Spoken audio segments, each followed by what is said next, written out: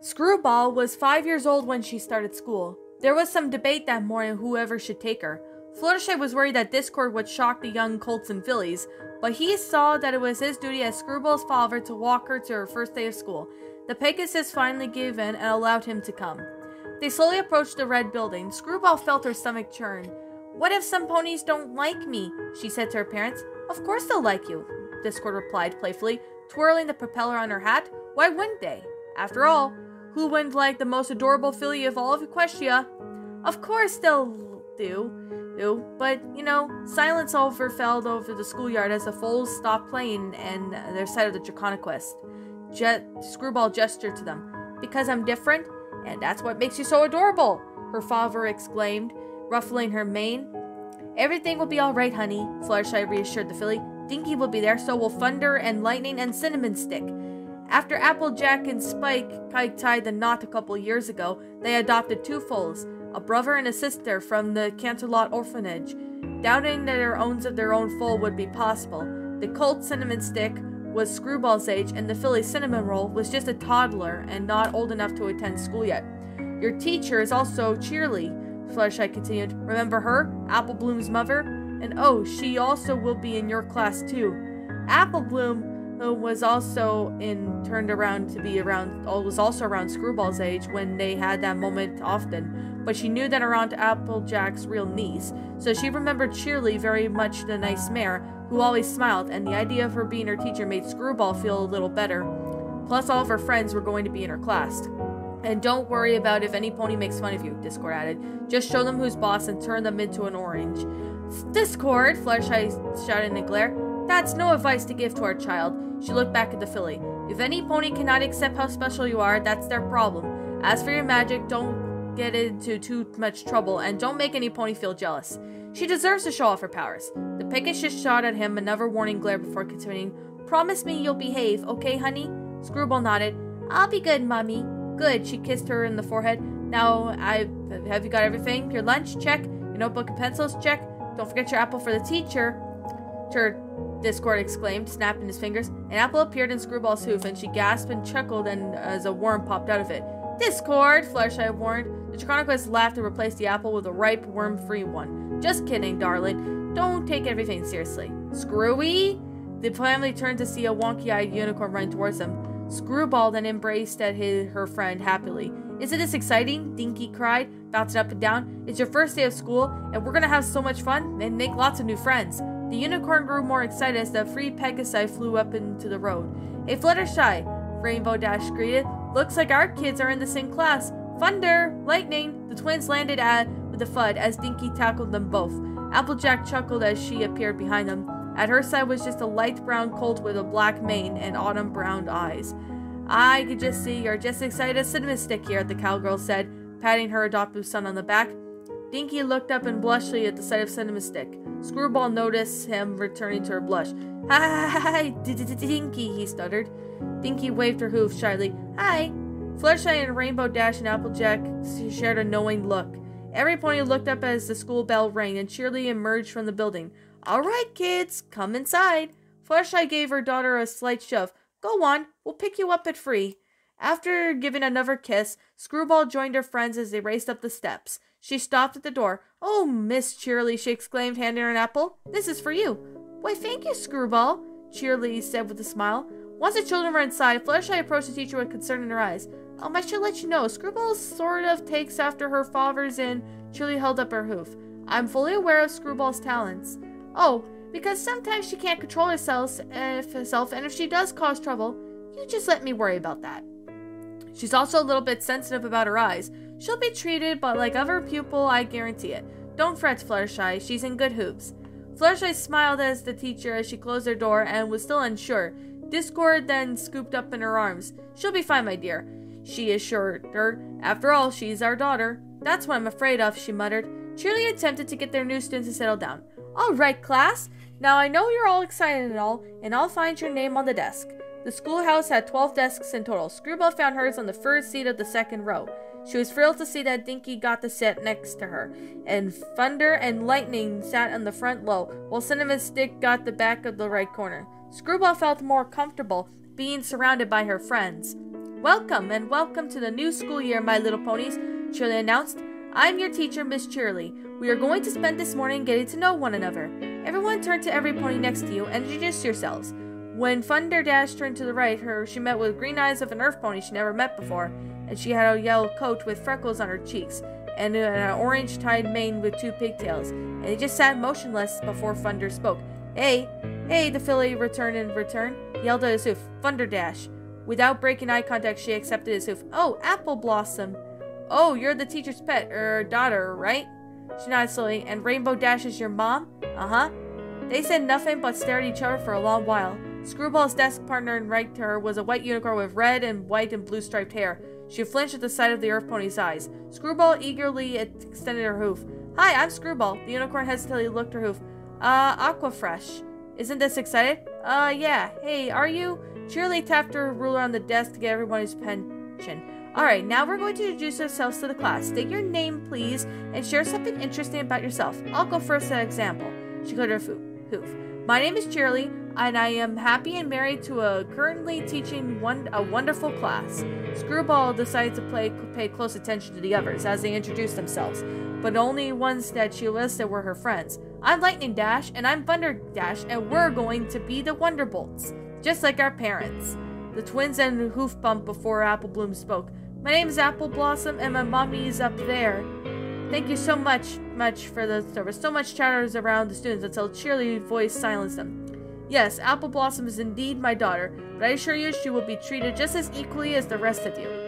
Dinky then was excited for her introduction. I'm Dinky Doo, and I like muffins. Screwball giggled slightly and realized it was her turn. I'm Screwball, and my dad's the Lord of Chaos. The room became so quiet, yet, and she could hear a pin drop.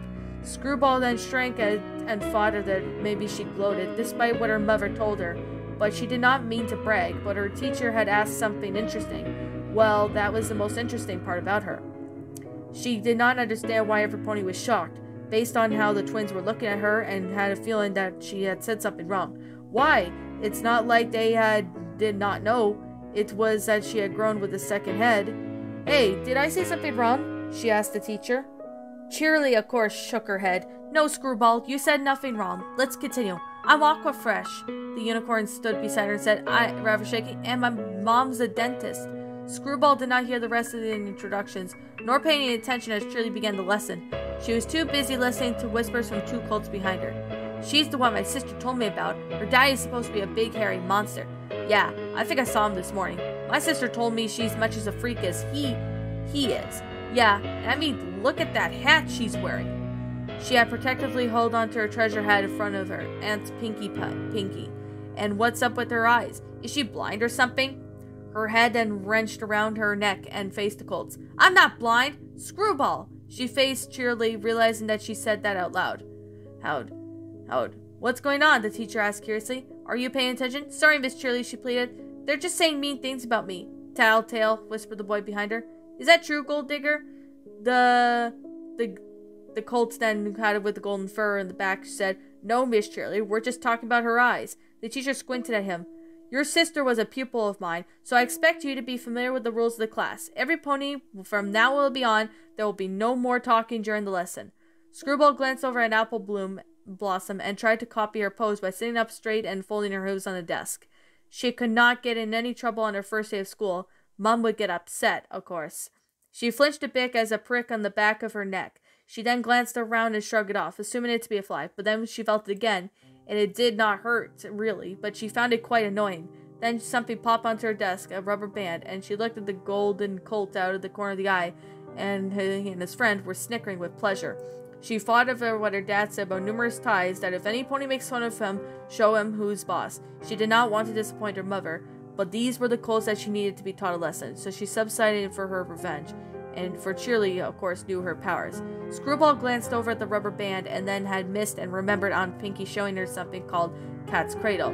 She then smiled maliciously as she made a rubber band paper appear between Gold Digger's legs, copied to a trick.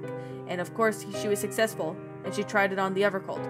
Then the bell rang for recess and the 2 boys tripped out of their seats. What the? Gold Digger uttered, looking at his tied legs. Thunder and Lightning Dash got out of the sight and gave Screwball a questioning glare, and she nodded with a devilish grin. Nice, Lightning muttered, giving her the hoof bump. Now let's get out of here before the teacher notices, Thunder whispered. The fillies all agreed and they rushed out to the playground. For the first 5 minutes of recess, Screwball and Dinky spun a rope around the twins while they were completely competed on over who can jump the longest. 9, 10, Dinky counted. What comes after 10? 11, Screwball countered. 12, 13. Hey guys, watch this. She let go of the rope and kept spinning as if some pony was looking around. Dinky gasped and released her end as well. Awesome, the twins exclaimed. That's the coolest thing ever. You're the coolest friend I've seen, Lightning declared. And you're the sneakiest one ever, Thunder added. Who wants to play tag? The twins stopped jumping and entangling themselves in the rope. I do, Dinky hopped excitedly. Then they laughed all their friends with enthusiasm, who jumped over to the other students as they gathered around. Screwball smiled and faded as she saw that Gold Digger was the same one that had the announcement. His blue eyes were met and gave each other a mutual glare. Sorry, he said. The game's just for ponies only. But I am a pony, of course, Screwball insisted. No, you're not. You're only half pony. My big sister Diamond Tiara told me so. Many of the fools gasped, not believing there was such a thing as a half pony. You saw that monster? Gold Digger asked them. That's her daddy. They shrieked in horror. My big sis and your daddy took over Equestria 3 times, and he's the baddest of ones of all. He's evil. Screwball had no idea what he was talking about, so she stomped her hoof in anger. Daddy's not evil. He is evil, and that means you're evil too. Look at her eyes. Hey, the twins cried out, standing in front of their friend. Leave her alone, Thunder Dash cried. What's wrong with you? Lightning Dash demanded. What's wrong with me? Gold Digger replied. What's wrong with her? She's got funny eyes and her dopey friend over there.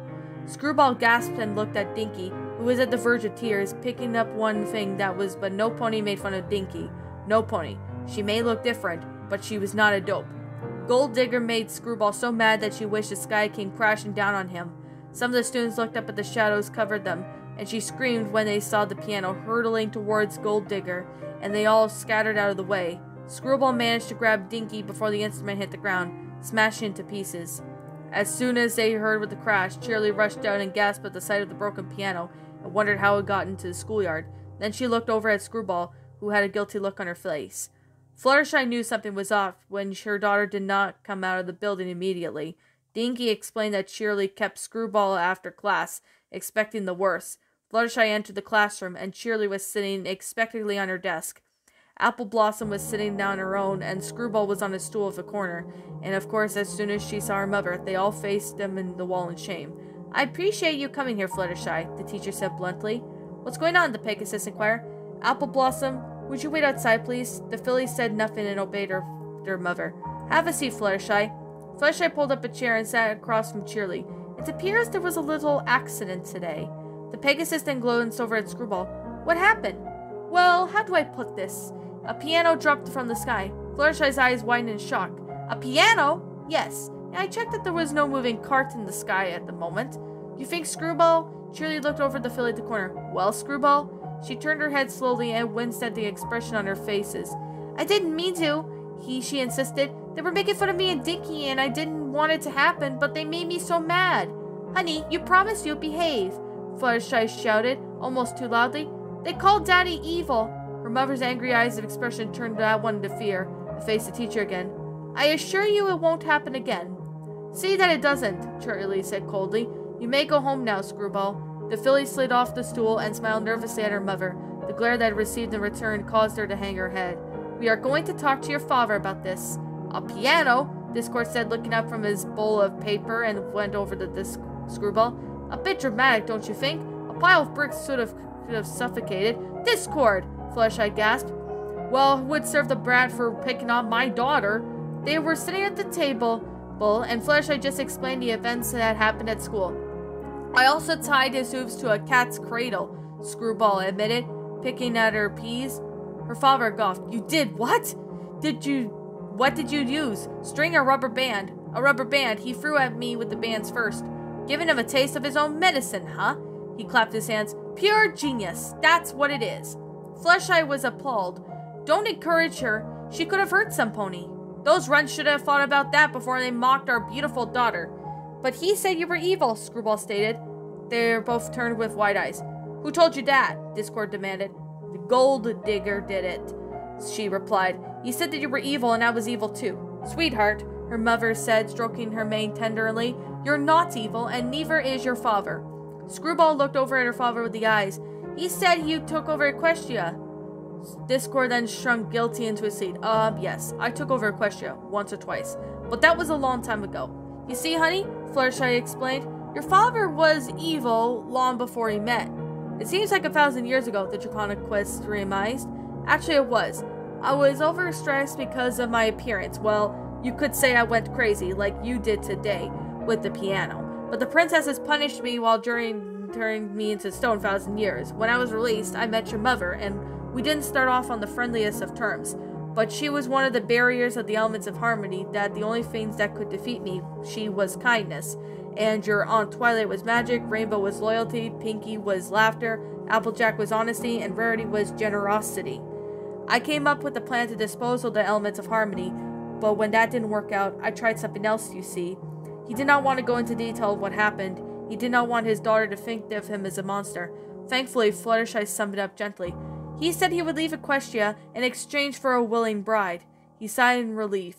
Yes, I have grown rather lonely over the years, but your mother was the only one who accepted the deal. Screwball's eyes widened. You were forced to marry Daddy? Fluttershy hesitated. At first, yes, but then I got to know your father, and that's when we fell in love. Discord finished, placing his hands on her shoulders. Your mother is an amazing mare. Remembered that. And she was the only one who truly accepted me back then. I then realized that I could not have Equestria at the same time, and could not live without her, so... She took his paw. We got married. He grinned at her and kissed her lightly on the lips, making Screwball gag. Yes, she bought out the good and me, and I don't do evil anymore. So you never mind what that gold digger person said. Well, he made fun of Dinky too, Screwball reminded them. And that was very wrong of him. But if that piano had hit him, what could have made you any better? She hung her head. No? Good. So Daddy's not the baddest of bad guys? Discord chuckled. No, well, once upon a time, he trailed off, as Fluttershy poked him in the ribs. I mean, no, I found something better than chaos. He then remembered and smiled at his wife, and she returned his smile. Remember this, honey, Fluttershy said. When it comes to love and appearances are significant. Indeed, Discord agreed, and it's the most powerful form of chaos there is.